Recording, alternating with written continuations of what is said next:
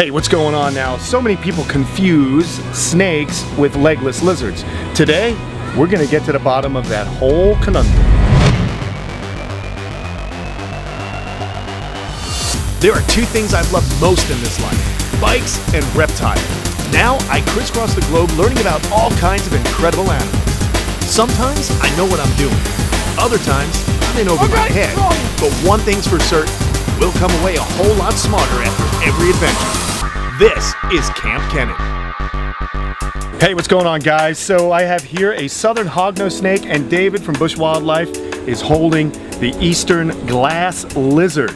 And so many people confuse the legless lizard with a snake, and unfortunately it usually winds up with the lizard being killed for no reason. And we don't like to kill even snakes, I just want to make that clear, but we want to educate you so you know what the difference is between a lizard and a snake, like I have here in my hand. So the first things, David, we're going to tell people to pay attention to the eyes, huh?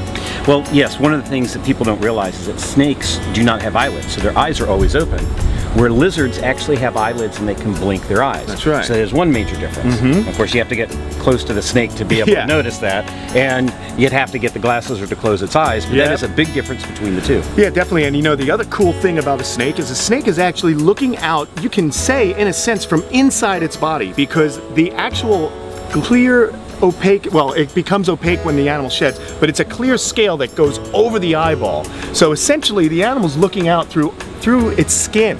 Really cool. So you can see right here, this little hoggy can't blink, and then there's something else that lizards have that snakes don't, and that is, folks, they have ear openings. Yeah. And if you take a look very, very closely, there's a little dot that's there. There you go. That little dot happens to be his ear opening. So lizards have ear openings, snakes do not.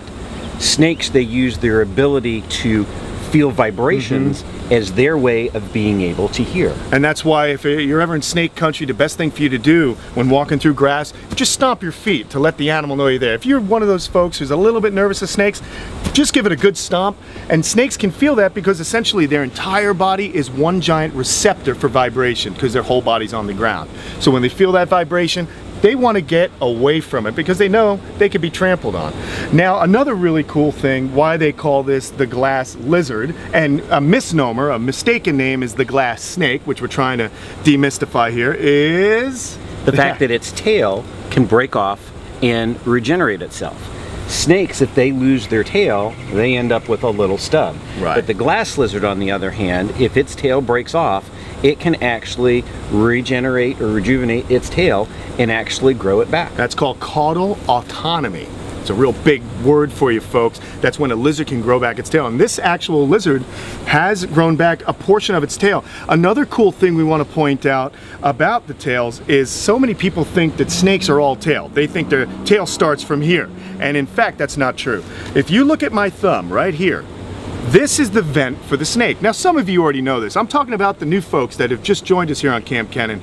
It's always cool to help out those noobs so they can understand and get right in line with what you experts already know. So I'm looking right here at my thumb to the tip of his tail, very small. But David, why don't you show them if you can.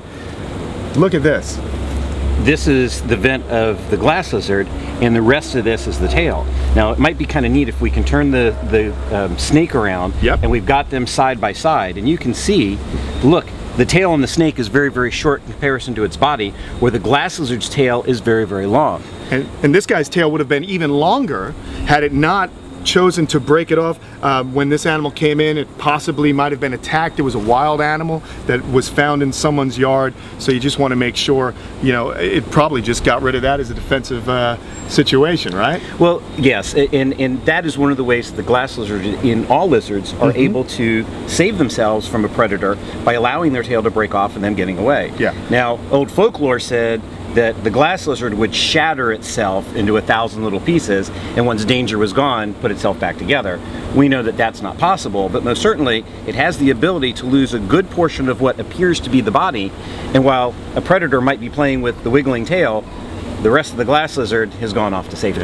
And the legless lizards belong to the skink family. They're a type of skink, and skinks themselves are lizards that most of the time have reduced limbs. So what you're looking at is actually two animals that are in the same order. Scientists place them in the same order in taxonomy. It's called squamata. So you have snakes, and on the other side they're cousins, the lizards. But both are in the order squamata. So you can just see how there's a lot of similarities. They both use their tongue to get chemical cues, but as we just said here, folks, there are some differences also, and that's going to be it for this little tutorial. Dave, I'm in my favorite place at the sanctuary. It's out back behind the snake house, and I always appreciate you lending me your beautiful animals and your knowledge to help dispel some myths. We'll see you next time on Kamp Kenan, everybody.